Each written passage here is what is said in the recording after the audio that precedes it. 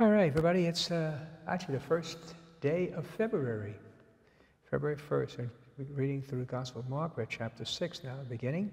Jesus departed from there and came to his native place, accompanied by his disciples. When the Sabbath came, he began to teach in the synagogue, and many who heard him were astonished. They said, "Where did this man get all this? What kind of wisdom has been given him? What mighty deeds are wrought by his hands? Is he not the carpenter, the son of Mary, the brother of James and Joseph and Judas and Simon, and not his sisters here with us?" And they took offense at him. Yeah, that's the big stumbling block for some people, when, particularly our other Christian brothers and sisters, when they hear this. All right, so in this reading, people say, wait a minute, did Jesus have brothers and sisters? Well, let me just I'm sure, by the way, that those great saints of yesteryear, centuries ago, when they read the Bible, I don't think they did. They saw that. It was like, oh, look at that. I never noticed that. They all noticed it. They all saw it. Okay. So no surprise. But here we go.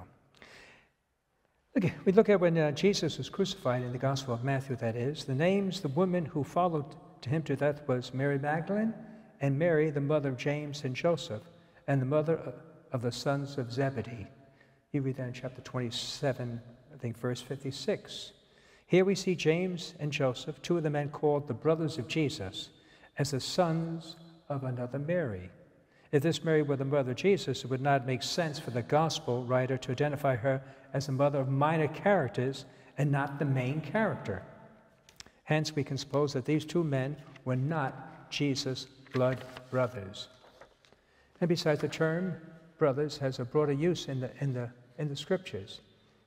It's bigger than the term that we see, understand as a child of the same parent. It is likely the so-called brothers of Jesus were actually his cousins.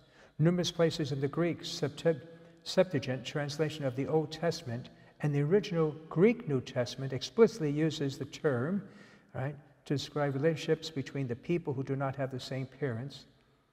Look at Genesis chapter 13:8, okay, and Acts chapter 11:1.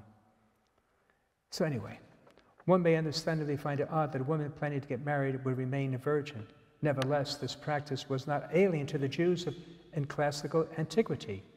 As the Catholic scripture scholar Brant Petrie points out, the ancient collection of the Jewish traditions known as the Mishnah, about 200 AD, contains explicit references to married Jewish men and women taking vows to abstain from ordinary marital relationships.